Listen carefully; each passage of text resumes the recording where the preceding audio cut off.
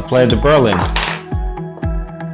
which I sort of expected, but I didn't really know what to do against, because in reality very few people do. When we are playing an even game against someone of similar strength to us, usually we need to give something in order to obtain the initiative. Just how shrewd and cunning Alireza can be, even with very little time. I want to show you a game just to prove that I play these lines that I played against former world #2 and a bit of a superstar, Gatakamsky. I'm ahead of the game.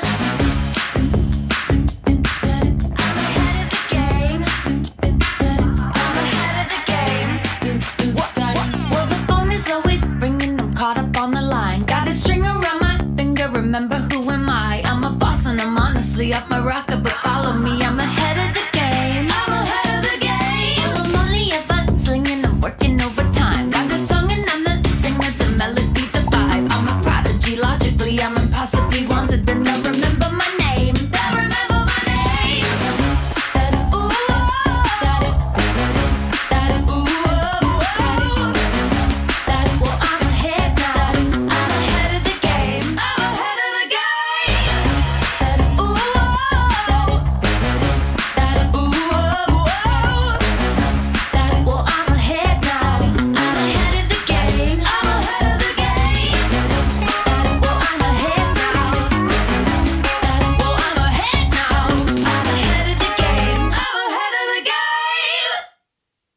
Time to take control of your journey towards chess mastery. Magnus Carlsen introduces Chessable, the definitive solution for studying chess. Move Trainer uses the science of spaced repetition to identify your strengths and eliminate your weaknesses. There's no need to set up a board, remember which page you're on, or keep track of all the moves you miss. Move Trainer empowers you to go from the opening to the end game with confidence. It's a seamless, effective, and fun way to study chess.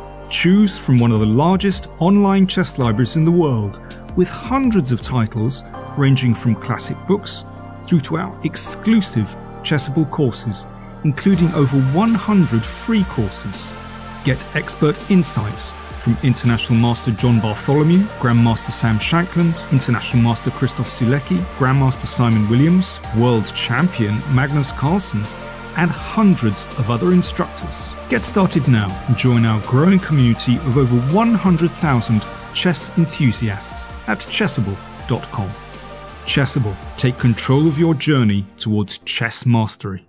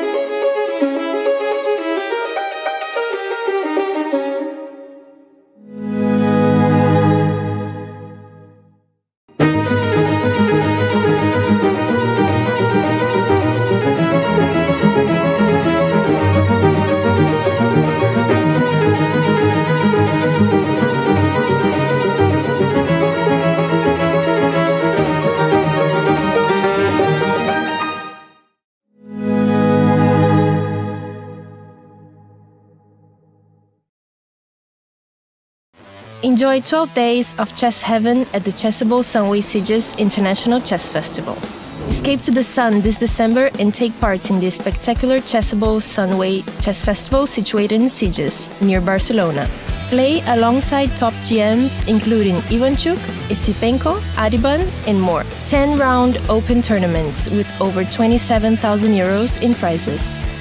Chess lectures from GMs most days, beer tasting plus sushi, pizza, paella, and cocktail masterclasses. World Cup watch parties, table tennis, table football, and Blitz chess tournaments. Even better, Chessable Pro members play for free. You can find out more by going to Sunway Siege's website. Visit chessable.com/sunway.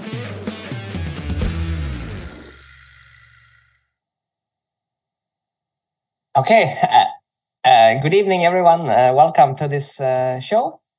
So I will be taking on challenges, and I prefer in general when the games are not too long. So like 3+0 or 3+2 are the best. Like 5 is nice, but it does not give the chance for too many people to play. So yeah, let's just get going. Against Manuel. Good luck, Manuel. And from Puerto Rico. To be honest, I mean, chess players normally they know all the flags, but I had to look it up. Not sure I ever played someone from Puerto Rico. If he's there. So yeah, hope you're all doing fine, everybody. I'm a little bit cold. We have winter in Denmark currently. It's pretty cold. And chess-wise, I'm basically trying to get ready for the European Championship of Blitz and Rapid, which is next weekend, starting on Friday. So that's the main thing that is going on. And Manuel from Puerto Rico seems to be not here currently. Maybe he will come back a little bit later. Newest first. Let's play from...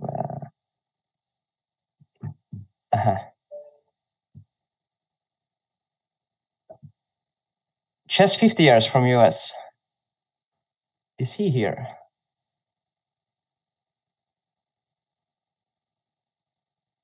Never easy to find players. So we are playing 3+2. Ah, nice. And the slab. An opening I have played a fair bit recently myself.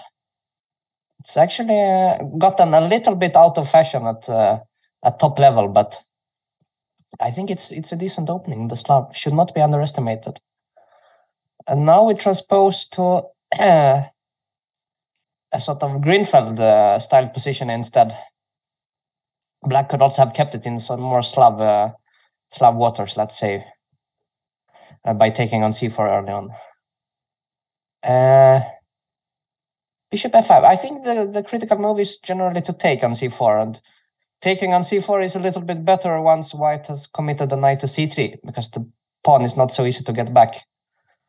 This, I have a feeling, should be a little bit better for me, because the pawns on b7 and d5 are a little bit weak. For instance, if queen b6, there is this typical tactic knight takes d5.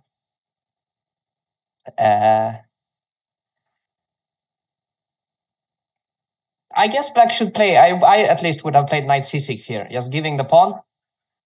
Let me take on b7 and hope that there is some counterplay. He plays queen b6, or they played queen b6. So I can take here. Taking on b3 is not possible because I have the intermediate check on e7, but black will take back with the knight. Queen takes some knight c6. I will be a pawn up, but black has very active pieces. It feels a bit too greedy to do it. I'm very confused, and I can feel that I'm thinking incredibly slowly today. Yeah, let's try to keep it simple, which I normally don't do, but maybe for today.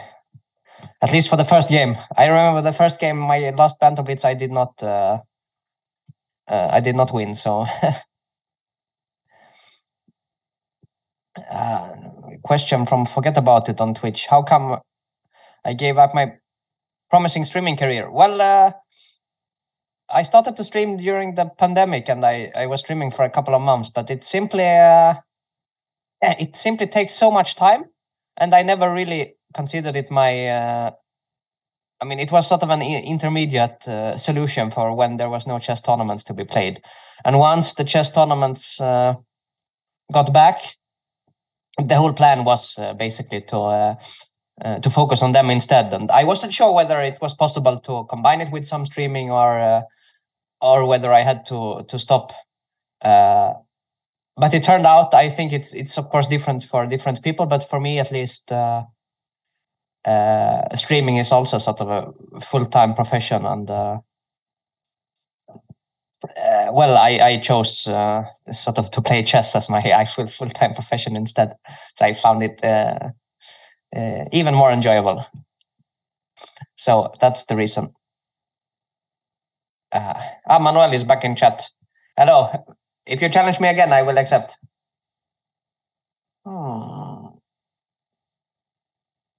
This is a bit confusing. Okay, let me... I want to play for activity. So rook takes c1, rook takes c1. Knight takes a2. I want to enter with something like rook c7. And I will not be a pawn up, but I will have the initiative, which I think is more important.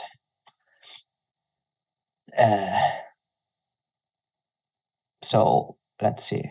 Yeah, 97 is probably a good move. Like, in general, black should be aiming to fight for activity rather than taking this pawn on a2. I mean, technically, I can play the move a3, which is rather greedy. I can also play rook c7.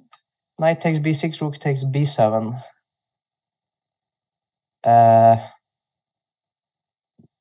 But I'm not sure that it works. I can also, I mean, I could just move the bishop, of course, but I don't want to do it.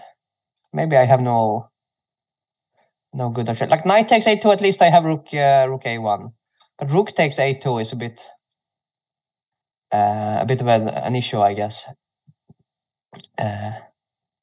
Not sure exactly what I do. I guess I will have to give up b2 and play for some... maybe I can enter on the c file. But I want my rook on c7. That's why I didn't like to play bishop c7. So this is actually not fantastic for me. Let me do it in a very simple way. Maybe even rook b1 is possible. No, I will go bishop d6. Rook takes b2. I will try to enter. So knight c6. Therefore, the expected move. And now I'm sacrificing sort of a few of my pawns. But if they take, then I play rook c8 check. And the threats are quite dangerous. So I'm not sure that black can take. What else can they do? I guess bishop f8 makes a lot of sense. But I will take it and play b5, and then maybe I'm a bit better. Hard to say. Hang on.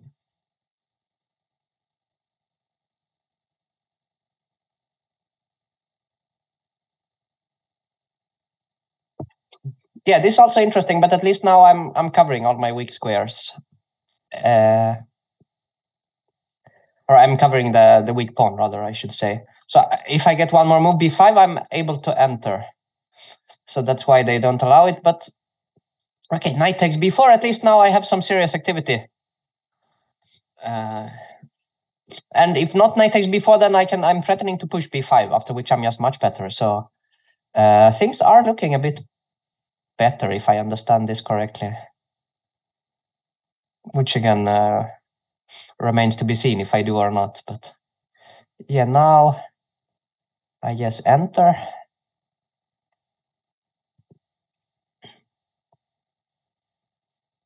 Now we are getting a bit low on time, but it's 3+2, so plenty.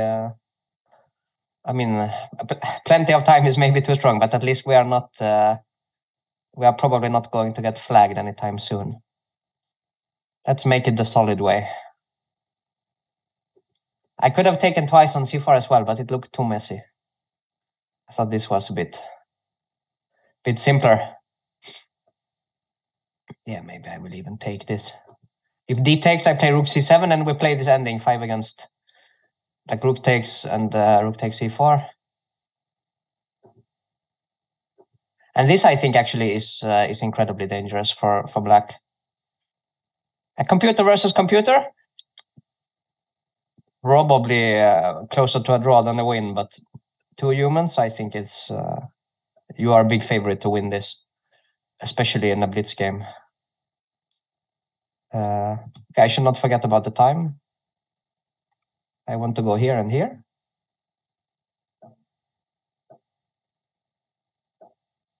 And now this pawn is dropping off, and I think the game is over. 2 pawns you can never really fight. But good fight. I mean, my opponent probably this 1500 is provisional rating because was very far from 1500 level. Okay, let's try against Manuel, who previously was not here. Okay, let's play e5. And now it's 3+0, so I should be a little bit faster. Let's see what we can do here.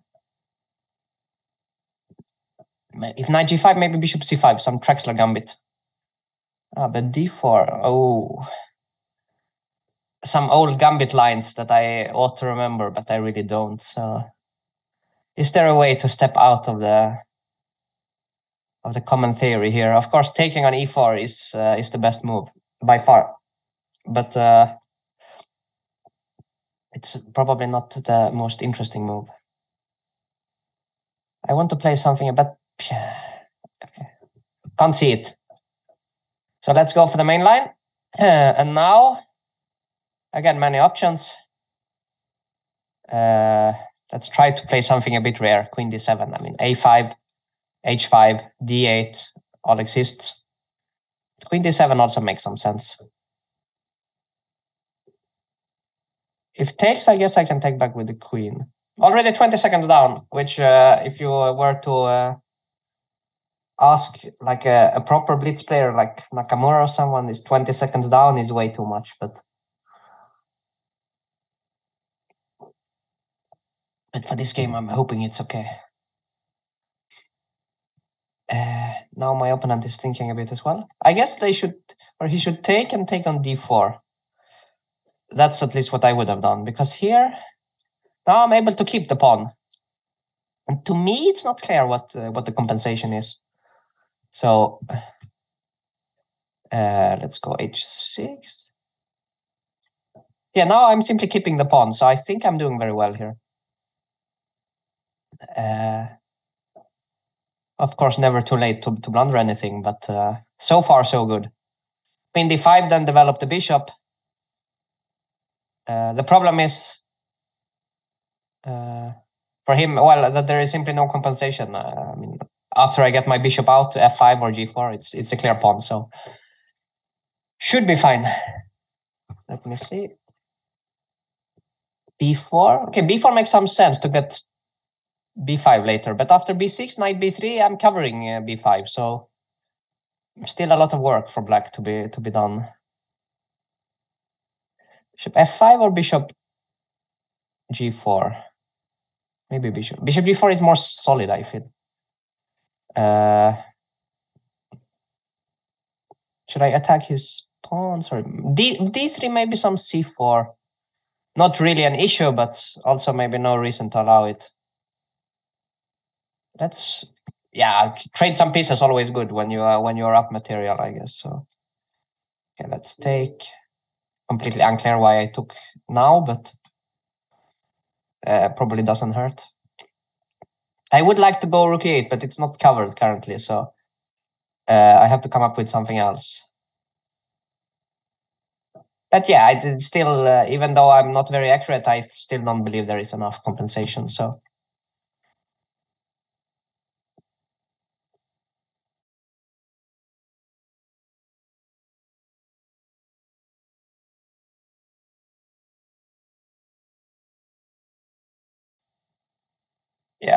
sorry, yeah, as I said, Scandinavian winter is not to be taken lightly.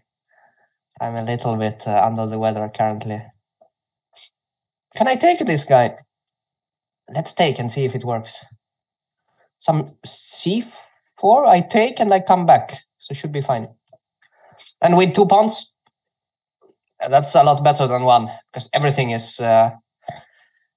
completely safe now. So it takes, yeah, queen e7, there is knight c6.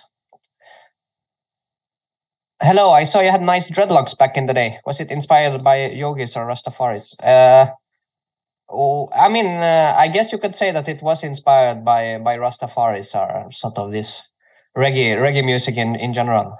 I was and still am a big fan, so not that it was in any way a statement or something like that, but it was definitely some connection. Let me try to, what should I do here? Let's try to keep it as simple as possible. Always a good idea. Maybe I can go here later. Also, knight d3 should be a threat, so. Yeah, now knight c2 instead. And looks like, as long as I don't get flagged, but usually you don't get flagged when you're a couple of pieces up. So thank you for the game. Let's try to play against an Indian player. That was a long time ago in these Banter Blitzes. I'm not sure if it has to do with time zones or if they are elsewhere, but not so frequent with Indians. Knight h6. Maybe pretending to be Nakamura with all his funky first moves yesterday in his match against Paravian. Don't know if you followed it, but he played a lot of first moves. I guess in Blitz it doesn't matter that much, I guess. You get some position. With black it's more scary, but with white to start with a3 or a4 or h4, something like that, h3, whatever he did, like, you are actually still quite a big favorite to equalize, so it's not that bad. With black, giving a tempo is more dangerous, I think. But with white, you have a lot of freedom. Let's see. I want to be aggressive. Maybe I can play g4. He'll go g5. Okay, knight g8 is a good move, probably. Also natural. Maybe I want to... If I can, I think h5 is a good move for black now. h6 is a bit passive. So now I get this setup with the knight on g3, the pawns on e4 and g4. Like, if we have to compare this with something more known, I would say that I have an excellent Samish Nimzo Indian. Like this 4a3 or 4f3 line in the Nimzo. I simply have a fantastic version of that. Because this is more or less how you develop your pieces in that line. But now I'm curious, should I play g5, let him trade the rooks? Like, not now, but soon, or should I go for some other idea? I think I will try to push it. Almost treating it like a Sicilian. I'm not sure. Like some English attack where you push this h4, g4, and then g5.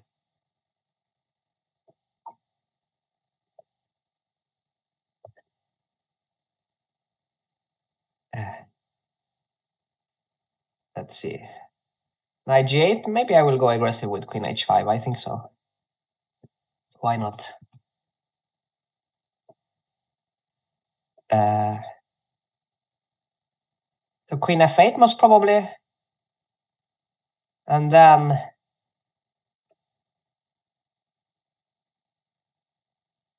yeah, knight h5.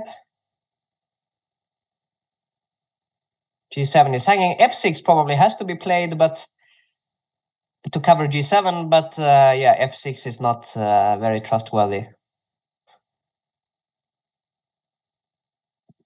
Maybe I can't take it. Takes bishop g5, but yeah, knight f4 feels more sort of classy to me, let's say. I'm threatening knight g6, so queen f7, and then Yeah, many ways, but I mean, like okay, now there's a fork, but otherwise, yeah, bishop f3, bishop h5 was my plan. So, okay, thank you for the game, PMGI from India. Let's play our traditional game with Jup. I always play one game with Jup, or he's always around at least. So, one game per session, I mean. So let's play the Caracan. This is a Spanish player, Jup, FIDE master, quite dangerous in Blitz. At least I'm usually getting under heavy fire, so I'm trying to be a bit more solid this time. G6. G6 is what I usually do, because I always felt that this should be a decent version for black, like going this tempo loss. But I guess this sort of, how to say, hybrid between Pirtz and modern and so on is simply so bad that even with the tempo down, you are still worse with black. If I recall correctly, they usually take on f6 earlier. But it could also be that I'm playing the moves in the wrong move order. I don't remember, because I have definitely played this kind of positions a bit previously in Blitz and Rapid. Now maybe Queen b6.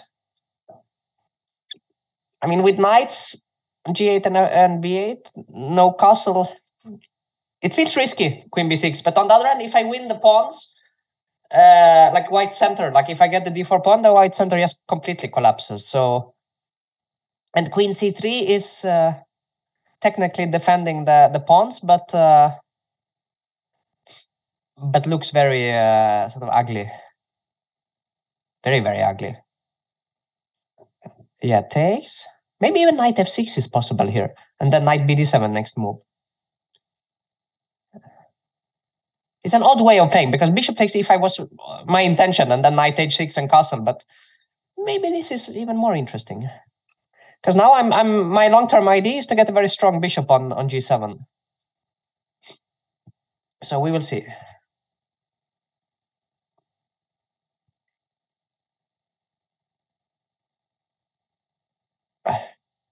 Okay, I guess bishop takes and push e5. Excuse me.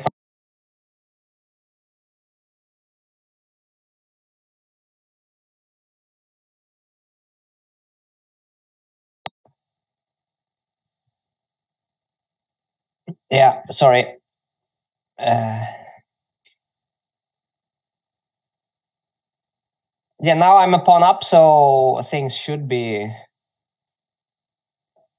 very promising. Like, it's also a central pawn, which usually is a great thing. Like a flank pawn, you're never really sure, like, if it's enough or if it's even that valuable. But a central pawn up is usually enough. And now, yeah, this b4 is kind of nice, I thought, because it really breaks white at his strongest point, which is something I was thought was a nice thing to do. I don't know in hindsight if it makes too much sense, but I can play actually b3 looks very strong, or not, with this idea. But the b3 pawn will be hanging, so it's actually not that. Maybe it was simply to take it and have the better structure and the pawn up. Now I will have a pawn up, but I will no longer have the better structure, I guess. Yeah, that was a bit unnecessary, probably. Actually, it's interesting to not take the pawn, but okay. Knight f4 check to go for the initiative. Should I do it? It's a very weird thing to do. Let's try. I mean, my point is just I want to castle short, which also, by the way, is not clear why. No, I changed my mind. But I want to put the rook on the f file and then go knight d3 on the next move instead. Maybe, yeah. So this, and here I think I have a better version, because now this is hanging, and if something like f3, then I take, and my pieces are much better than in the other end, or rather, white pieces are worse. Yeah, now just knight to c5, and Well, it's a pawn up, but it's also like a dominating positional position. So, like, or a dominating position, positionally speaking, I should say. Yeah. Now, only not to get flagged. Usually should be possible to avoid. If knight d2, I will just take it. Again, mainly because I don't want to be tricked in the end. I guess my bishop was stronger than the knight, but if something is good enough, then usually it's better to just do it in Blitz.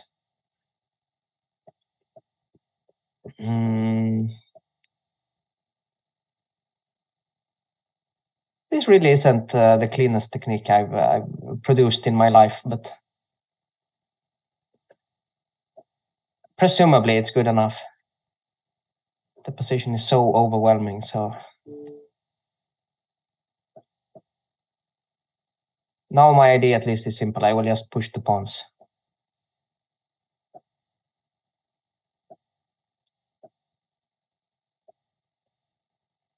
Yeah.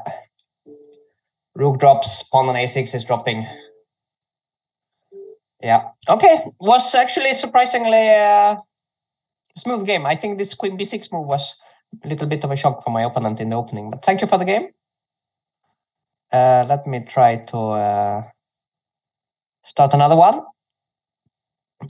Let's play against Mahmoud from Turkey.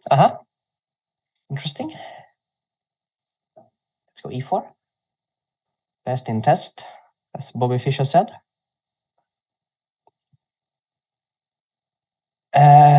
Mahmoud.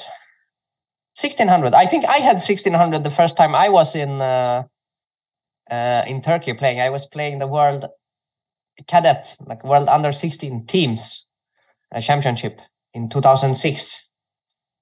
I was 13, playing last board for Sweden. That was a fairly long time ago. Since then, I played many times in Turkey. World Junior, Olympiad, a couple of World Kids tournaments. Now I will try to channel my inner Johnny Hector and play the Vienna.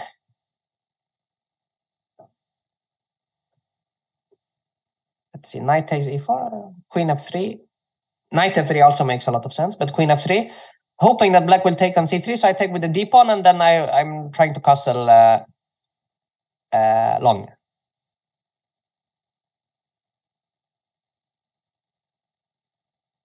What got me into chess? Yeah, definitely nobody pushed me. That's clear. Actually, what got me into chess was mainly just my grandfather playing at home, and I thought it looked fairly interesting or fairly fun. And what really got me into chess, to be honest, like not the first time, but let's say why I played a little bit more, is because I did play a little bit with my grandfather at home, as I mentioned. And that meant that the first time I got to the chess club, I was, to be honest, I'm not sure, like 6 or 7. I got to the chess club, and the other kids, they had not played with their grandfather at home. So I had played quite a bit more than them, which meant that I won against all other kids. And I was much more interested in winning than playing when I was a kid. So it was great for me to be playing chess because, yeah, I simply had more training than the others. So I continued.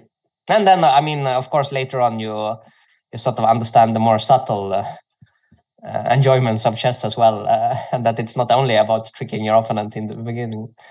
But that's how it started.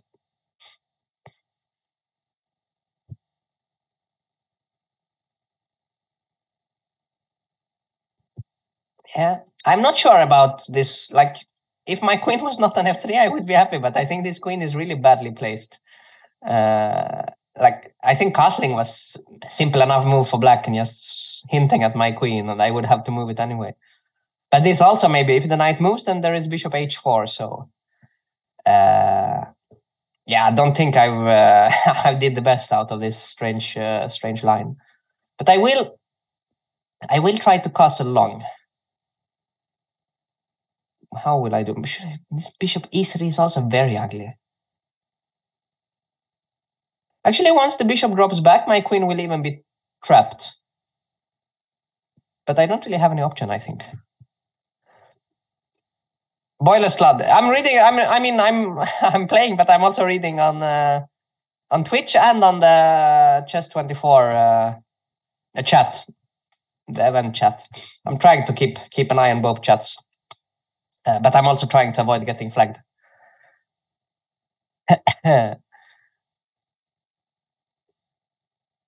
Yeah.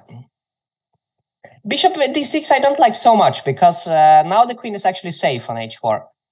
Whereas with the bishop on e7, there was some attacks against the queen. So for instance, now bishop takes h7 is a threat because the bishop on g4 is hanging. So feels to me like this is a somewhat loose for black, but now I'm curious. Can I take on d5? Knight takes d5. Knight takes d5. What is going on? Queen takes, king in f7. Queen g6, king goes back. Do I have a move there?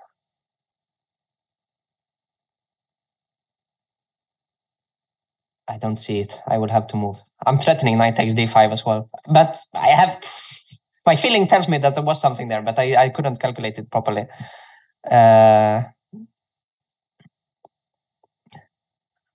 But this is also very strong because, for instance, h6, I take on d5, and then the queen is hanging with check on e7, which is very important. Let's see. And what other ways are there for black? Is there for black to defend? Actually, I don't see it. Like bishop takes h7 is also a major threat here. Could be that this is just almost winning for me. It's not that surprising because lots of pieces are hanging, like h7, d5, g4, queen is pinned. So it's not that surprising, but yeah, I actually don't see a move. Maybe something like knight takes d4 is the best try, but yeah, it would surprise me if this is enough. So what do we do? Like knight takes d5? I mean, simplest maybe just bishop takes f6 and then take on g4. Kind of picking up... simply picking up a piece. That must be good enough. There will be one check on f2, but as far as I can see, it's only one check. So actually taking here to get the queen trade in makes sense as well. But again, my king will be stuck in the center. This might actually be more solid. Looks more dangerous, but I think it's more solid. I will take back with the knight on e2. And yeah, flag. So thank you for the game.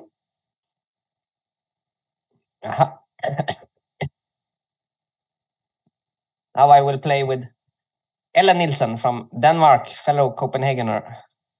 Let's see, how should I start the game? Let's start with e4. If I'm playing person from my own city, I have to take it seriously and play the main lines. c5 played. Okay, I'm already I'm thinking I will not play the main lines. Let's see, knight f3. If I can cook up something rare.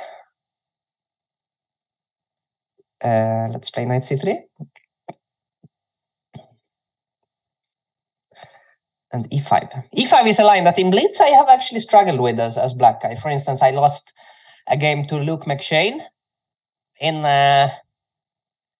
what is it? What is it called? Is it the King's Head Pub Blitz in London?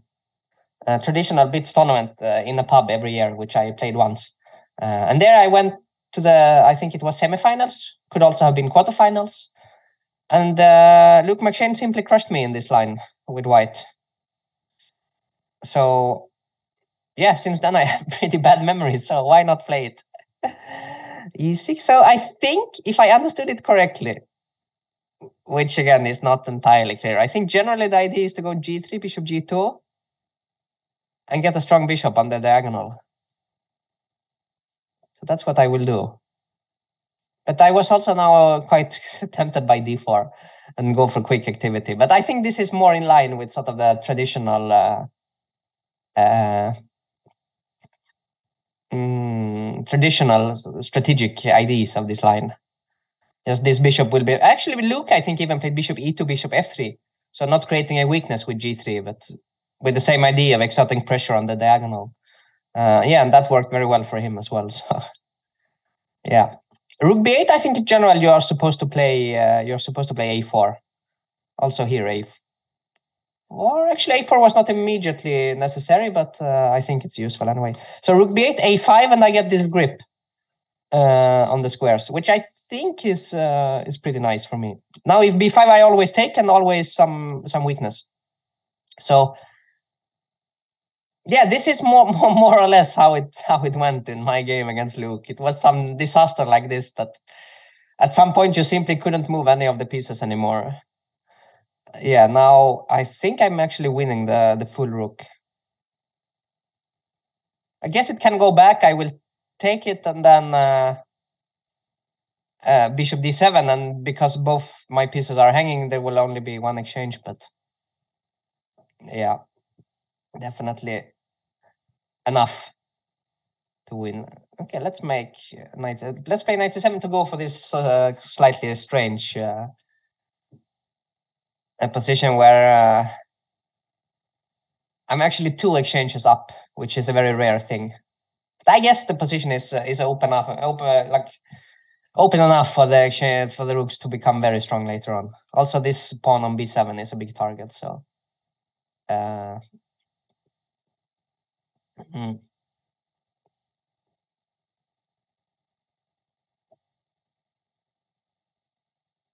Knight d7 makes a lot of sense. I think I will just simply try to trade more stuff. That's generally what you're supposed to do when you are ahead in material, I guess. My next tournament, yeah, I answered this at the beginning of the show, that I will play the European Rapid and Blitz Championship starting in Poland in 1 week exactly. So that's my next big thing, and I hope it will be an enjoyable experience. I have played once in the European Rapid and Blitz Championship, but it was some time ago. Okay, let me see. Okay, I'm tempted just to give back the exchange to one of the exchanges, I should say. And now my point at least, is that the pawn on b7 is very weak. So if I can just put some pressure on it, it should be enough. But she's fighting very well here, I have to say. Not making it easy at all for me. Yeah, this is very passive. What have I done? Let's go for this. Bishop takes. I have bishop e2. And if not, I'm pushing the pawns at least. Actually, I should have played queen b6. I should have played queen b6 last move. Forcing the trade of queens. That would have won instantly. I would have to do it on this move instead, but now maybe... after the queen trade, I think it's quite over. Now the pawns will just roll. And I'm up on time. This is quite rare. Okay, thank you for the game, Ellen. So I keep my bragging rights on in Copenhagen for the time being. And yeah, tricky line. Always a tricky line, this one. Let's now try to play against... I should make sure to accept people with who are currently active. Yeah, look, I mean, this position after, let's say, 15 moves is a nightmare that I have tried to experience myself. So definitely have to be very careful as black. Shadowmate from Canada. Hello, how are you? Good luck.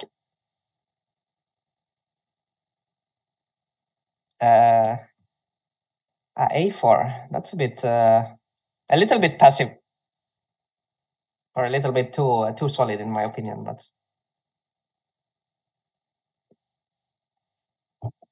Makes some sense.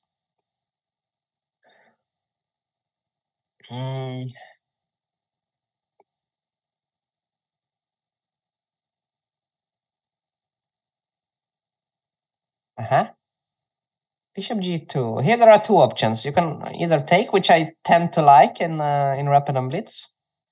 But I think, at least from an objective perspective, the stronger move is always to just play d4. At least without a4 and a6 included. So I think one point here is if white tries to play f4, you can play d3 as black. Maybe I should have played d3 actually on the previous move. But now let's go. h5, h4, and then later e5. Yeah, okay, this. But now, yeah, this pawn is a bit annoying for white, I think. Not entirely sure, but it feels like it, because as soon as knight f3 comes, then h3. And now I'm getting curious if actually h3 is possible immediately as a pawn sacrifice. I think it might be. Knight takes, I can take with the rook. This I think is very good for me, because now I have queen h4. I pick up the two pieces. And if bishop takes, the bishop was looking strange, so at least I should have decent compensation. But yeah, this one I think is very, very good for me, because almost always the two pieces are stronger than rook and pawn in the middle game.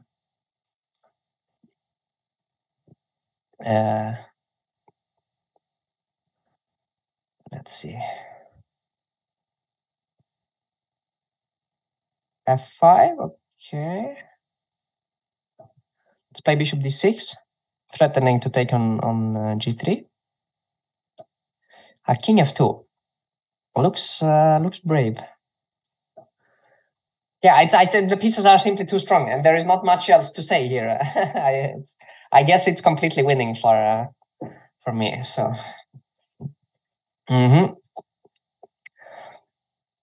g5. Okay, knight g4. Now, yeah, now the knight on g3 is hanging as well. So,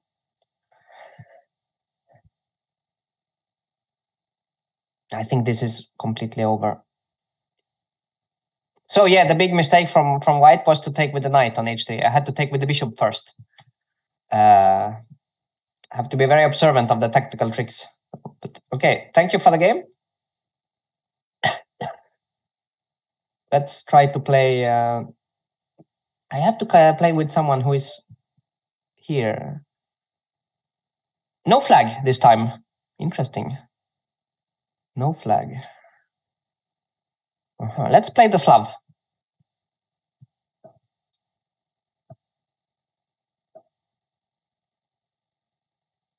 Okay, let's go. Usually I take. Let's take. I've played this a little bit recently. It's not so bad. The old lines of the Slav. Let's go. This, I'm not sure what the proper name is for this knight b6 line, but I have always known it as the Sokolov Slav. The h4 was a move, my opponent is very well prepared. h4 was a move that was invented in some European championship. I think it was maybe 4 or 5 years ago, possibly by Anton Korobov.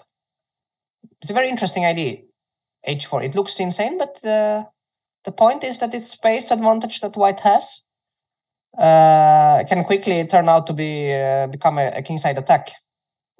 So you have to be really careful as black. And of course, I don't remember like a single thing of how to how to defend this. But h4 definitely an interesting move. So I'm looking for ways to get counterplay. Like I know that f5 is one of the main IDs, but currently it looks a bit loose. Maybe some knight f4 will come. I could also castle and see what this supposed attack of white is really worth. Is there actually a real attack? Or is it just a bluff? Yeah. So f5, knight f4, maybe now. What is going on there? Do I have some? I don't see it. f5, knight f4. I want to make some active move, but I'm not sure what. Bishop d6 maybe to play e5 one day, but also to play f5 without knight f4. But bishop d6, yeah, it feels wrong to me. To be absolutely honest, I don't like the move, but I did it. I made it anyway. Now, but yeah, queen b3 is also a kind of an annoying move because now the knight on b6 is a bit loose. But okay, I will play bishop b4, potentially followed by c5.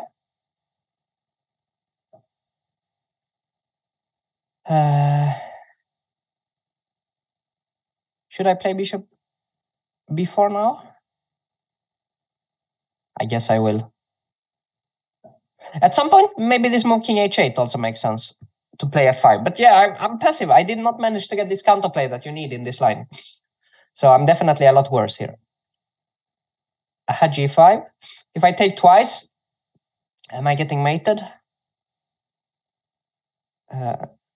Maybe not, but it's still very dangerous. Let's just play h5.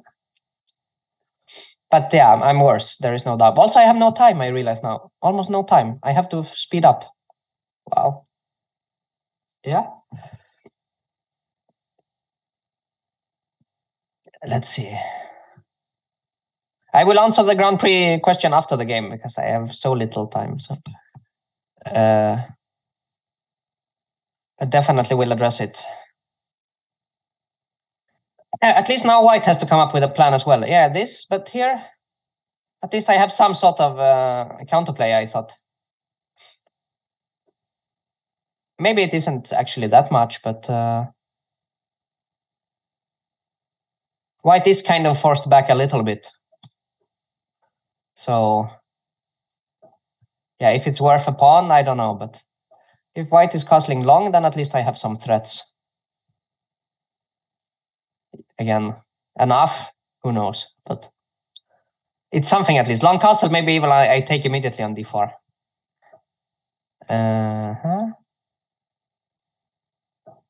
No, yeah, h5 will come. This is looking ugly. Oof. I have so far been completely outplayed in this game. I want to make this very clear.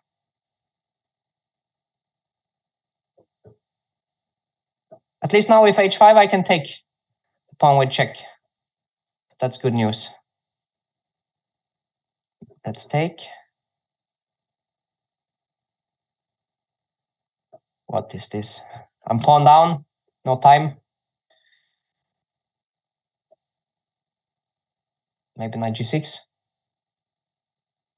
Knight b3 check also is there somewhere. Somewhere in the mix. But also 20 seconds. What is this?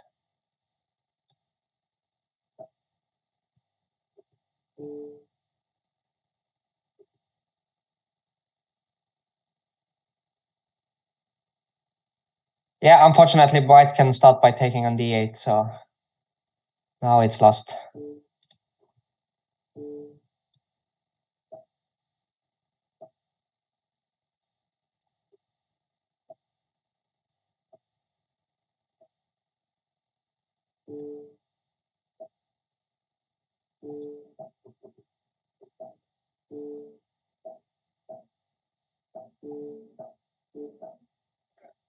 Okay, well played, well played. I was completely crushed. This line is very dangerous for black with h4. No chance whatsoever.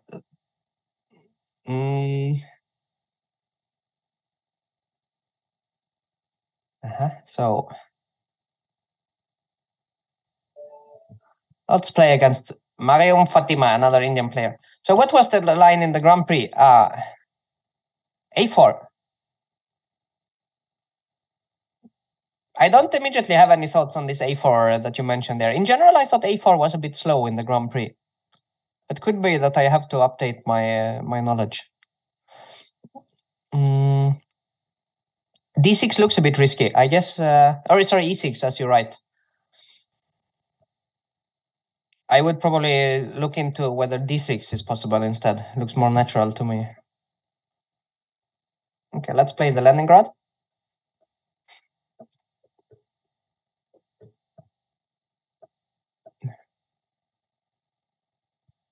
Yeah, knight c6 has not been played that much for a long time. Usually they nowadays play c6. But it's an interesting sideline. Or it's an interesting, not sideline, but how to say, it's an interesting old line. So the point is to push e5. I do allow the trade of queens, but I get the grip in the center.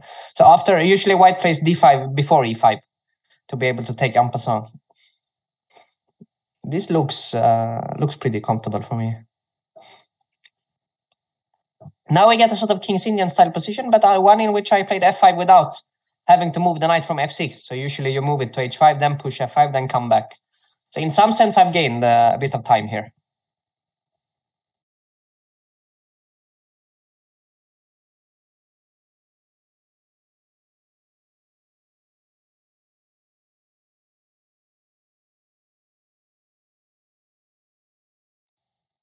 Yeah, sorry. Now the question is, how should I continue usually f4 is possible, but also this slower h6, g5 push is possible.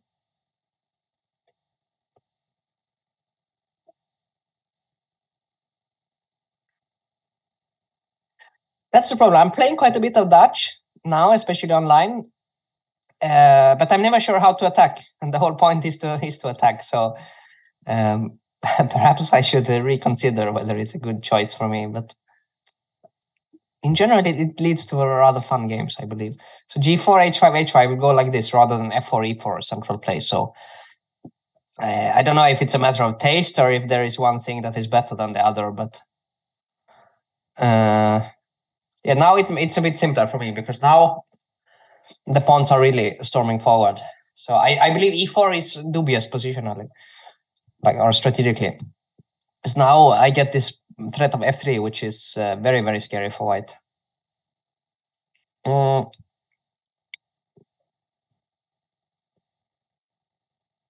I guess a King's Indian player would simply win this within very few moves. But I'm not a natural King's Indian player, and I'm not entirely sure what the most efficient way to do it is. Should I take or should I just push the h-pawn? I will try to do it in a sort of how to say the most strategic way. So h5, bishop h6, then the bishop can come to this diagonal, and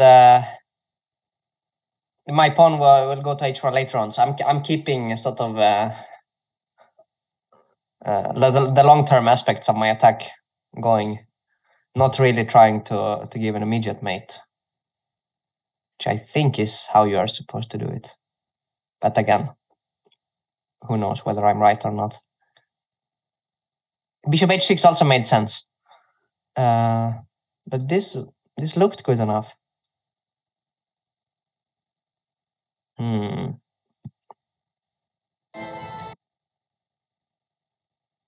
Yeah, let's see. King h8, rook g8 is one of the natural plans, but if there is something faster, I'm not sure. Forget about it. Have I ever caught a cheater over the board?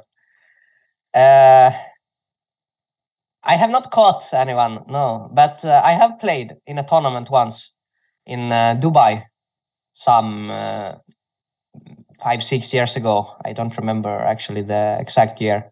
But some years ago, I played a tournament. I played one player. I won the game. And then I think the next day or 2 days later, he was caught. And he was caught like red-handed. He actually used, he had a phone that he hid in the bathroom. And the phone had the position of his game and so on. Like it was very clear, and he was immediately kicked out and banned and so on. A grandmaster. So it happened to me. But the funny thing is, of course, that I won this game. And that's a curious detail because, of course, he was looking at the engine and still lost. And the only explanation I can find for how it happened is that he would make his move, he would go to the bathroom, and he would look up, like, let's say, the top 3 lines of the engine. And then he would know what he would reply against those 3 moves. And he would come back to the board and see which of the 3 I have made. But probably I was never strong enough to make one of the 3 best moves. I simply made move number 4 or move number 5 repeatedly. So he never had any use of this cheating. That's my explanation. I don't know if there is another one, but that sounds like the most likely thing to me. So I was simply too weak to be caught by to be defeated by the cheater. Which I don't know if it's a good or a bad thing. Meanwhile, yeah, we are getting a bit low on time. It's 3+0, so should be a little bit more careful. But I do believe that my attack should be winning here. Although, yeah, the time decided, of course.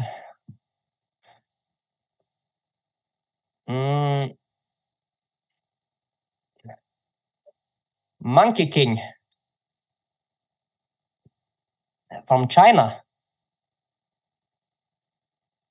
Yeah, no, it was a fun. I mean, of course, not fun with the guy cheating, but it was, in some sense, also funny. This that I was too weak to to be cheated against.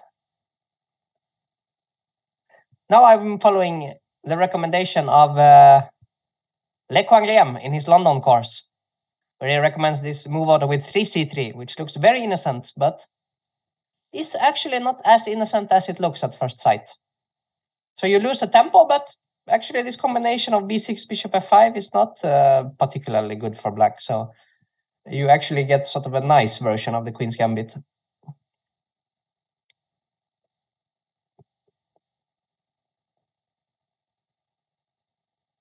Let's see.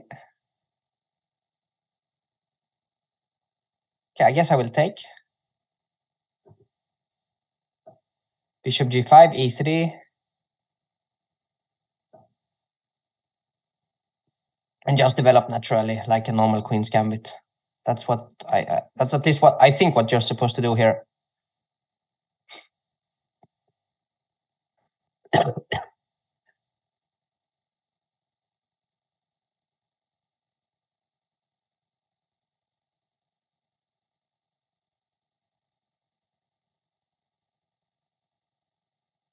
You're keeping the bishop. So this could be very helpful for black if the pawn was back on b7. Then black would be having very comfortable equality. But with the pawn on b6, the pawn on c6 also is a little bit weak. And this, I think, should be enough to give me some edge here. But also I have seen that the engines, like modern engines, they are not as afraid as a more sort of traditional view would be. So, like, I believe that I'm slightly better, but I also have this feeling that probably the engines will say that black is okay here. I'm not sure how these two go together, like in a logical sense, but that's how I feel about it, at least. Knight a4 was probably dubious. To be honest, I kind of missed that he has this square on c7, or they have this square on c7. But now, yeah, rook c7, I'm hoping this tactic works. Like if they take twice, then bishop g3, attacking both rooks. And if not, then the pawn on c6 is very weak. Isn't it? My opponent's last move indicates that it kind of isn't that weak. Knight takes c6, then my bishop is hanging. So I can take, and then take. But my king side is very weak then. Yeah, I don't actually trust it. I will have to do something else. Maybe f4 to just bolster up this knight. But look at my pieces, like giving up the bishop pair and then knight on a4 bishop, and it's complete lack of harmony. That's terrible play by me.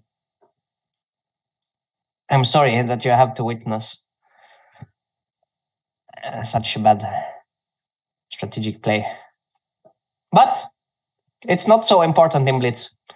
It's equal material, and the game will be decided on some trick or on time.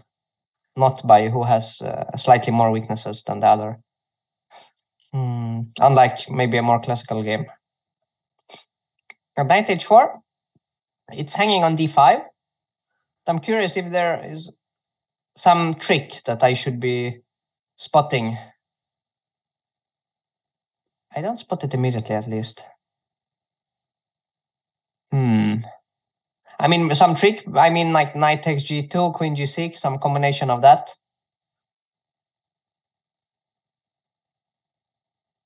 Some bishop e4. But currently, yeah, the problem is I'm threatening knight f4. So then the knight will cover my my king side. I will be a pawn up. So the only way, I think the only practical try is to take c takes d5. Rook takes c7 and then something. But yeah, they don't go for it. Yeah, now it looks quite solid, I believe. At least I don't see the big issues here. Why not bring the bishop to the defense? Maybe even go bishop f3. And yeah. No, I'm confident. An extra central pawn is usually enough. Maybe move the king out of the way. Why not?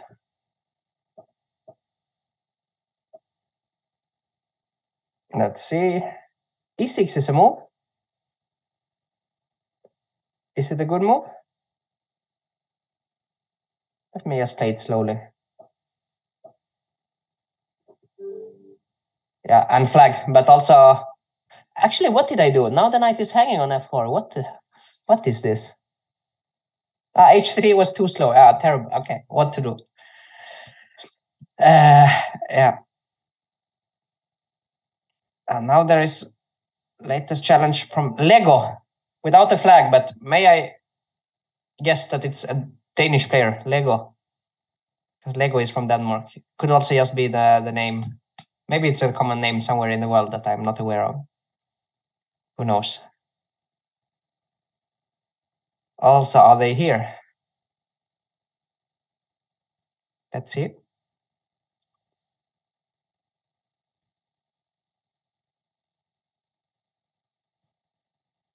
Maybe not yet.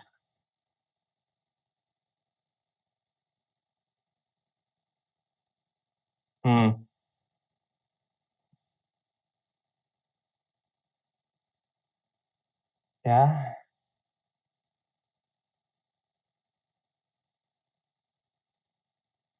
I haven't been to Legoland, actually, although it's in my country, or the country where I reside, and it's a very famous place, but yeah, somehow never went. But Lego, Mr. Lego is not currently here, so let's see if we have some other players.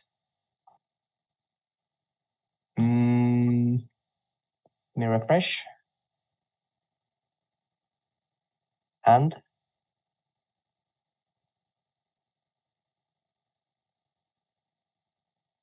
Spanish player, how do you pronounce that? Tonox. I have no idea. Sorry if I offend someone who who speaks Spanish and would know how to pronounce an X at as a first letter. Also, the question is whether they are here or not.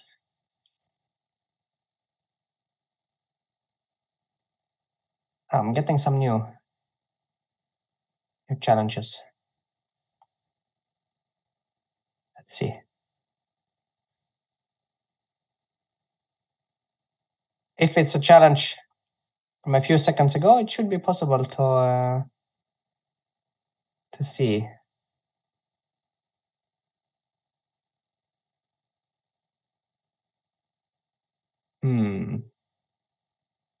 Not entirely sure.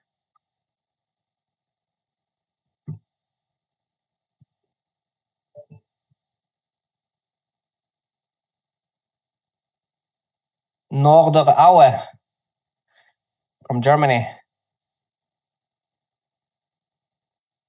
What is this? Norderaue. Are they from Aue, probably? the former Bundesliga team from the German city of Aue. I'm not sure.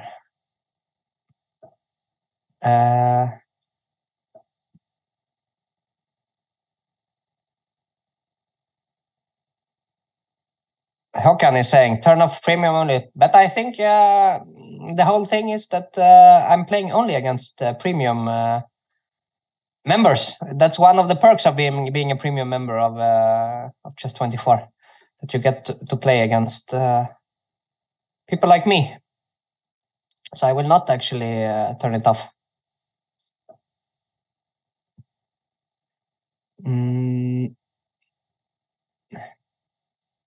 Yeah, this line I should know better,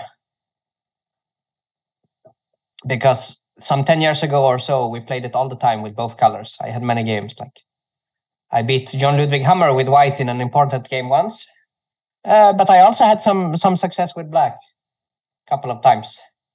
So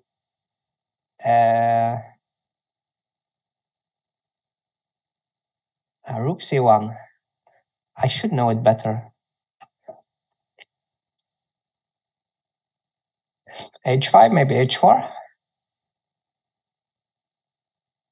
Later on, that's one of the main ideas. At least I want to provoke H4, H3 from white. Then I will take, and F takes G3 will be quite ugly.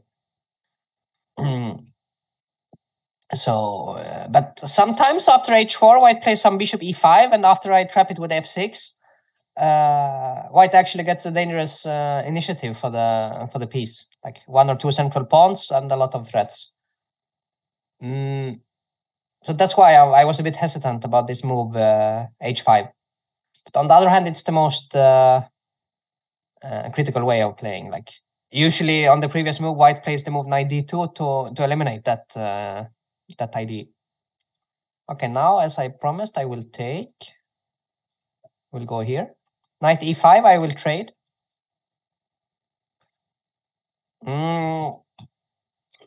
Yeah, knight d2, but now it feels to me that this move rook c1 is a bit of a waste for white. Of course, it makes the d5 pawn hanging, but it's also a little bit slow. It's my feeling, but I'm not sure that I'm right, because bishop d3, short castle.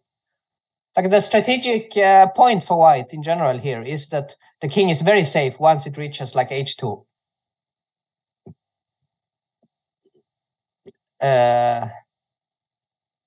So that's something that in general I should try not to allow, I guess. But can I not allow it? That's another question. Yeah, queen f2, and then the next move white will be in time to castle, and I don't really trust my position that much. White will later on break with e4, and my king will actually be the vulnerable one. But after knight f1, I'm happy, because now there is no short castle for white. So now I should be doing very well from a strategic point of view. I think white really needs to play the king, maybe not to h2 when the pawn on h4 is hanging, but like to at least castle short. Because now there is no attack. Like white's king will be safe on b1, that is correct. That is nice, but there is no attack against my king, because you cannot really push your pawns in front of your own king as white. So that means that I'm basically have the bishop pair for free, and also the beta structure. And knight b5 is an interesting move, because it does sort of trade off my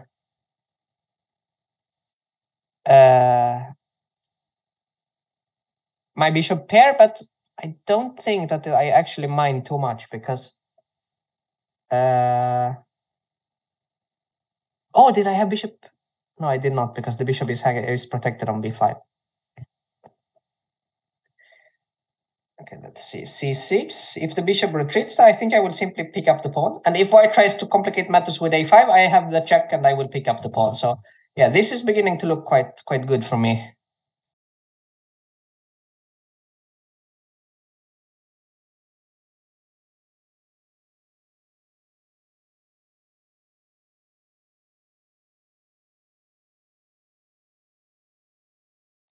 Yeah. For those of you who are not here from the start, I do have a little bit of a cold, so probably you can also hear it. But I'm confident it will be gone before my next chess tournament next week. So maybe my body will also get used to the winter temperatures of Denmark. I'm curious, after king c2, I can take on b2 and play bishop a3 check. Now it's not relevant because my opponent stopped it, but I think I would not have done it anyway because I like to keep the control when I'm material up.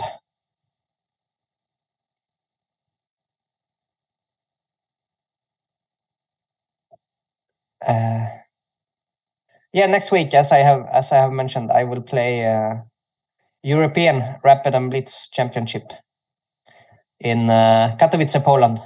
Huge event. I think by now it's almost 1,000 players participating. So it will be a nice challenge. So this is, in some sense, a bit of a warm-up session for that. But I do hope I will play with higher quality than I have done today. But that's my next big event, which hopefully will be great fun. Maybe some mating threats. It's time to deliver mate in this game. Again, threatening mate. Yeah, now it's beginning to look very, very... No, wait. I thought this was winning, but maybe knight c4 and my queen is... No, but I have check and trade queens and then I will be a piece up. So yeah, I think actually resignation was the correct choice there. But thank you for the game. Interesting discussion. Some new challenges. Why must I lose to this? Actually, I don't see the end. Why must I lose to this B? Bogus.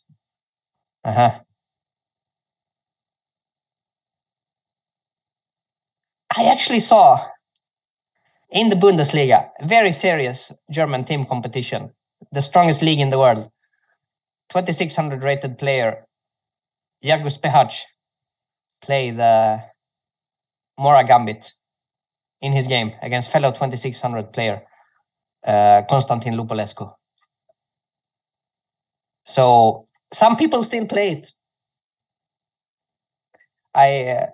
I'm not sure entirely why, but if Pehach can do it, then so can I. That's my logic. To be honest, probably a faulty logic because I cannot play like Pehach in general. Norderau is a place in... okay. I thought it was Aue, like the city of Aue. I'm sorry. Yeah. I should probably know more about German geography after playing Bundesliga for so many years, but it's not always so easy. You go to a place and you are there. You are not so... like you don't really know what places you went past on the way there.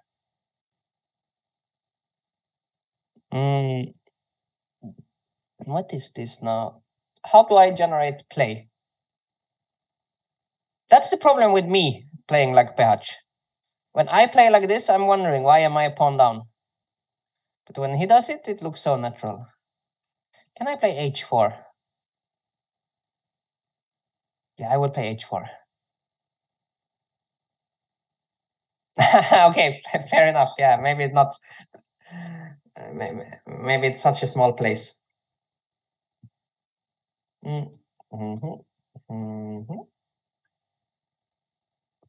I'm trying to win the pawn on d6. That's why I play this move h4. And now I'm hoping that I will have some attack.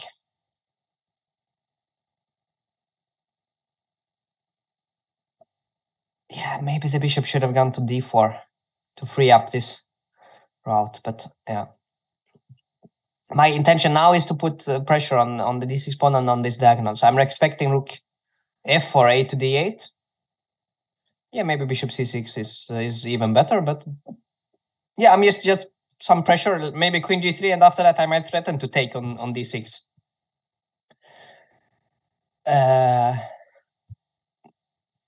Because after we trade everything, I take on e5, then the queen will be hanging and the pawn on g7 will be hanging. So that's my my small tactical plan. If I'm allowed. Actually, knight d5 is another move. Takes, e takes, and then take on... knight d5, takes, and then I take here and play d6 in the end. Yeah, but this... Let me see now. Let me think. Here I actually need to think very carefully about my life. I will take... Takes. If queen takes, I take on e5. So I cannot really take. Maybe something like f6, and I'm still an exchange down. But here I feel that I'm beginning to have pretty decent compensation. Actually very good compensation, to be honest. Probably still a mess, but wouldn't be surprised if white is actually better now, which I definitely wasn't some 5 moves ago. Why must I lose to these bogus? Yeah. Something we have asked ourselves many times.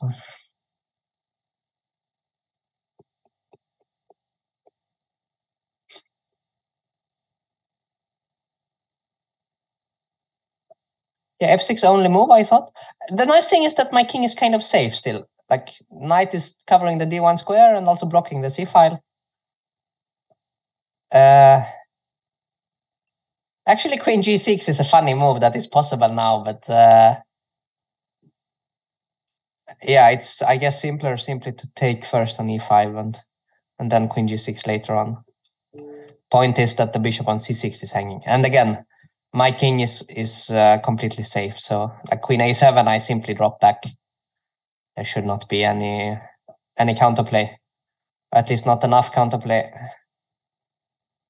Maybe even block the d file to prevent counterplay there. And yeah, the ending is fairly hopeless, even without the minus pawn. The 2 pieces usually are far superior to than the rook. So I covered the d2 square, so black cannot enter, and now I'm collecting the pawns. And yeah, the rook simply can't do a lot, and my pawns will do a lot once they start to promote. Now the rook is actually trapped as well.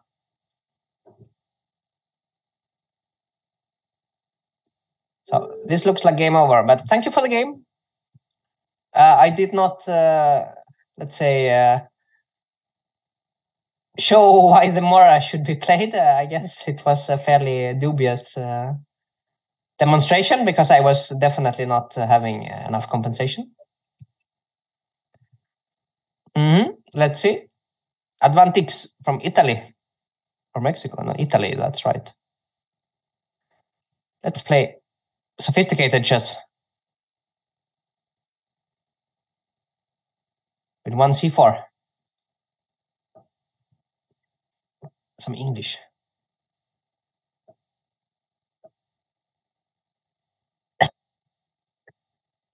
And here maybe the move a6. a6 is my own invention, one that I'm quite proud of on move 4. I played it against Mamedjarov in Vachier-Lagrave last year and was very soon better within like 10 moves. It looks stupid, but it's actually very decent. So one of the rare occasions where you can actually find something interesting as early as move 4 in a well-known position.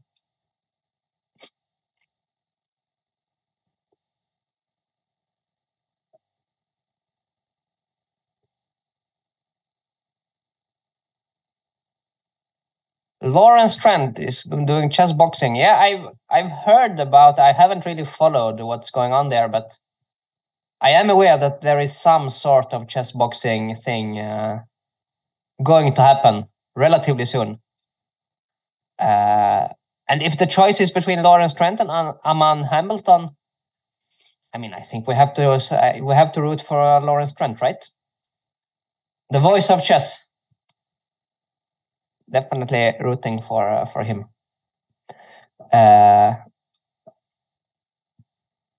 But mainly, yeah, I guess it will be quite a spectacle to watch. I played against one of the better chess boxers, not in chess boxing, but in, let's say, regular chess, just to make that very clear. What is his name? His name is Carl Stragnell, I think, if I recall correctly. Carl Stragnell, chess boxer. We played on the Isle of Man in the first round 1 year. Normal game of chess. He played fairly okay. But yeah, I think it would have been much worse if we had been chess boxing instead. So luckily we played only chess and I managed to do it. Managed to beat him.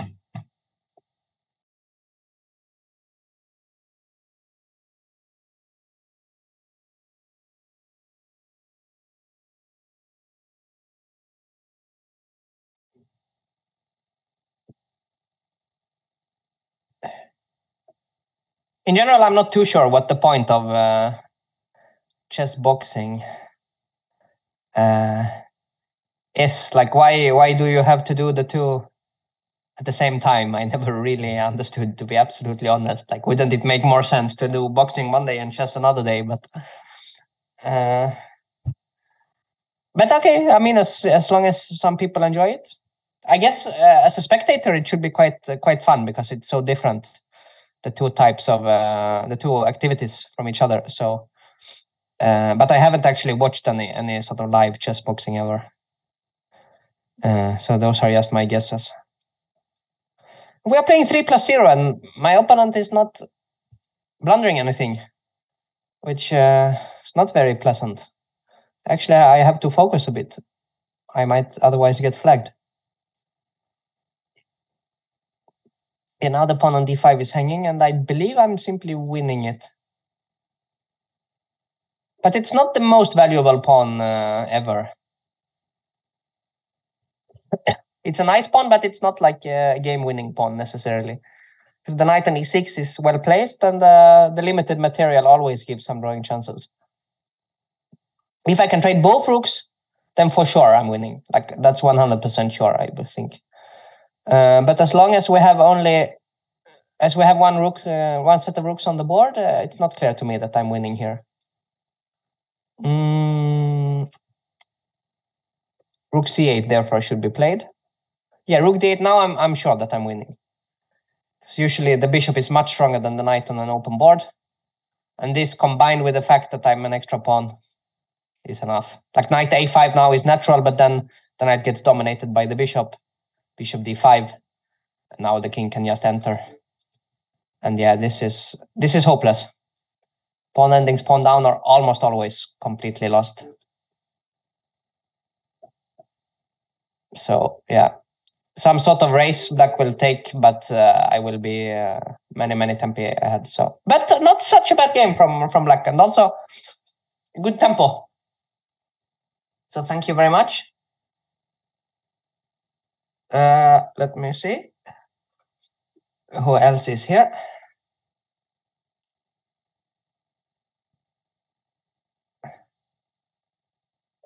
Morazzo chess. Morazzo chess. Not sure how to pronounce. 3+0. I think, yeah.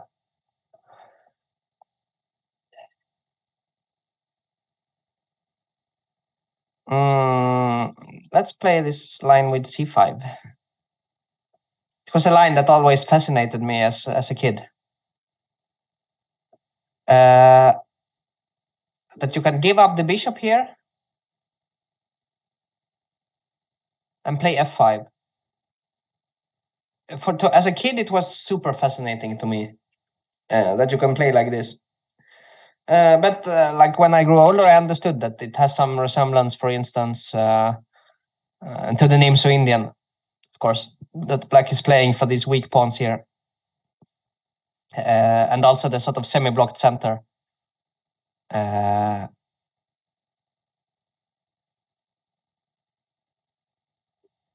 G4 is an interesting try. G4 followed by E4, G4 followed by H3. I think what you do as black in general is after H3, you play G3 to keep it blocked. That's the general plan.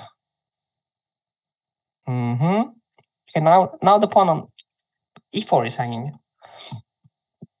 And I think white really has to follow up with H3.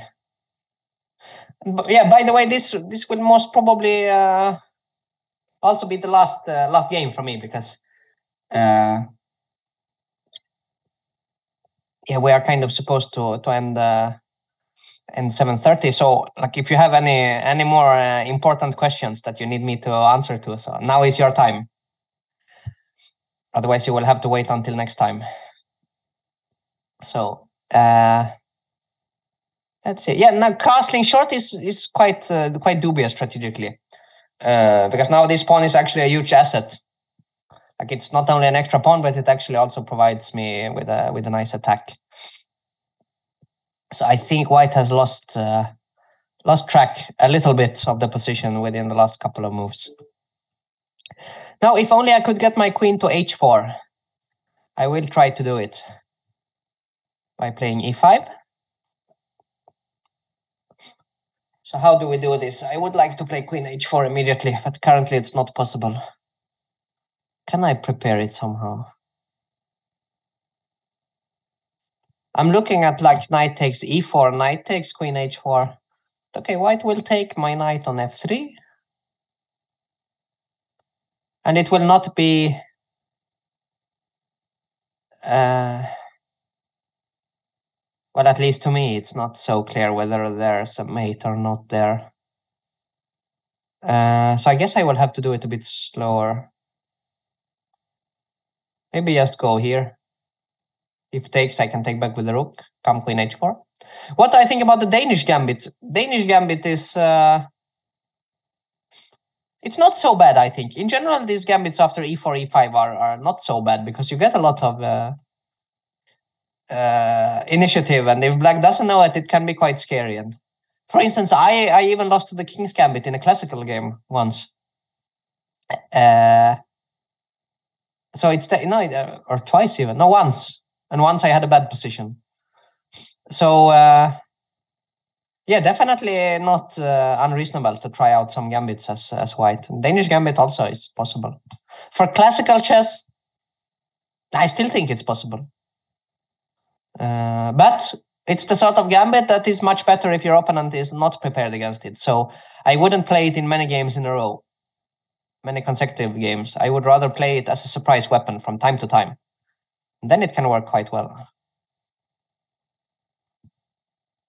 Here I have really misplayed my position completely, because my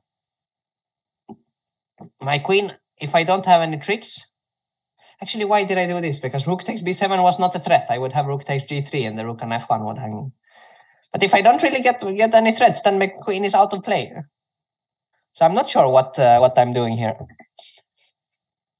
Basically, I'm waiting for White to blunder rook e3 and then I will take. That's my main plan, but that's not really very impressive. It could definitely be very scary. Yes, you understood me very well. This trade makes it a bit easier, because now my queen is no longer kind of trapped.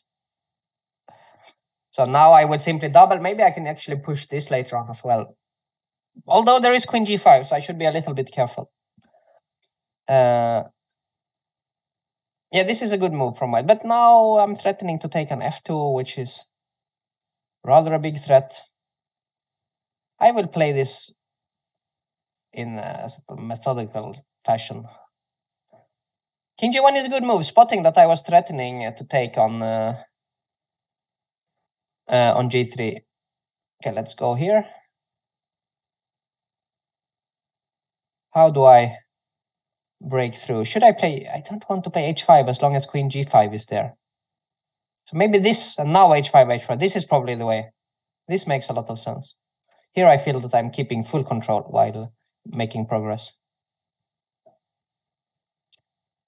And now... Okay, this... I'm threatening g3, I guess.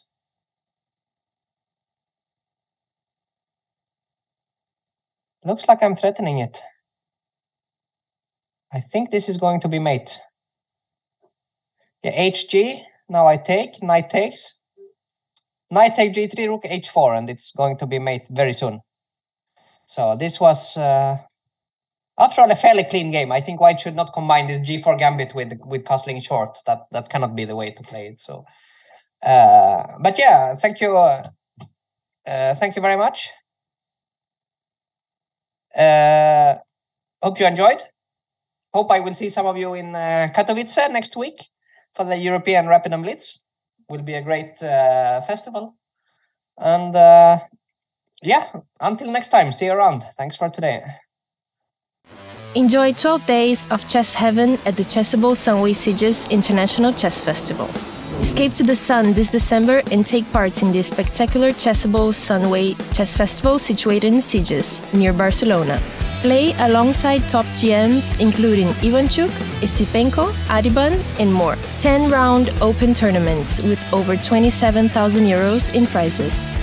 Chess lectures from GMs most days, beer tasting plus sushi, pizza, paella, and cocktail masterclasses. World Cup watch parties, table tennis, table football, and Blitz chess tournaments. Even better, Chessable Pro members play for free. You can find out more by going to Sunway Siege's website. Visit chessable.com/sunway.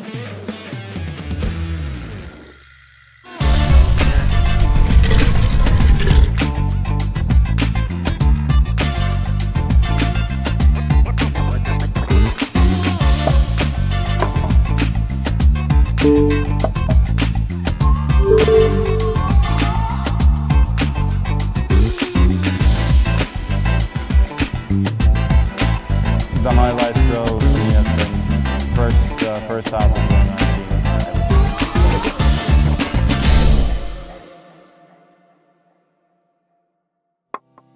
Welcome to the new Chess24 playing experience. Play in light mode or dark mode. Choose from a range of time controls or create a custom game and get paired with players from around the world fast. Enjoy a polished playing experience while making moves on a fresh, responsive board to claim your victories. Train and improve with over 80,000 puzzles. And that's not all. Download now and discover what more you can enjoy in our brand new app. It's time to take control of your journey towards chess mastery. Magnus Carlsen introduces Chessable, the definitive solution for studying chess. Move Trainer uses the science of spaced repetition to identify your strengths and eliminate your weaknesses. There's no need to set up a board, remember which page you're on, or keep track of all the moves you miss. Move Trainer empowers you to go from the opening to the end game with confidence. It's a seamless, effective, and fun way to study chess. Choose from one of the largest online chess libraries in the world, with hundreds of titles ranging from classic books through to our exclusive Chessable courses, including over 100 free courses. Get expert insights from International Master John Bartholomew, Grandmaster Sam Shankland, International Master Christoph Sulecki, Grandmaster Simon Williams, World Champion Magnus Carlsen, and hundreds of other instructors. Get started now and join our growing community of over 100,000 chess enthusiasts at chessable.com. Chessable, take control of your journey towards chess mastery.